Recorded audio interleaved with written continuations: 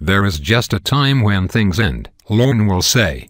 Even for the greatest impressionist in Saturday Night Live history. For Darrell Hammond, that moment came last September.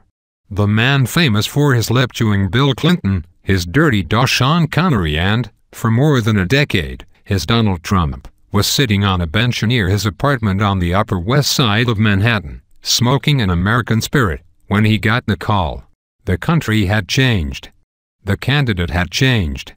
And Lorne Michaels decided, SNL's Trump needed to change. Now Alec Baldwin would don the yellow wig. With season 42 approaching in a wild election year, Hammond was told the Trump gig was no longer his. But it wasn't Michaels who would deliver the news to Hammond. The SNL boss outsourced that detail to longtime producer Steve Higgins. Higgins and Hammond were old friends, both arriving at Studio 8H in 1995. They worked closely on some of Hammond's best material during his then record 14 years in the cast. The pair had also managed what couldn't be seen on TV, behavior that would have shocked viewers, including Hammond's backstage self-harming incidents that left cut marks on his arms and the 2009 drug binge that landed him in a crack house during his final season as a cast member. All that seemed behind him.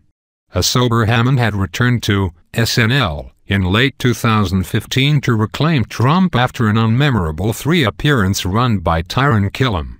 The comeback kit, the Wall Street Journal declared, and Hammond, anticipating a greater role in the fall of 2016, moved back to New York after 5 years away and spent the summer taking notes on the candidate.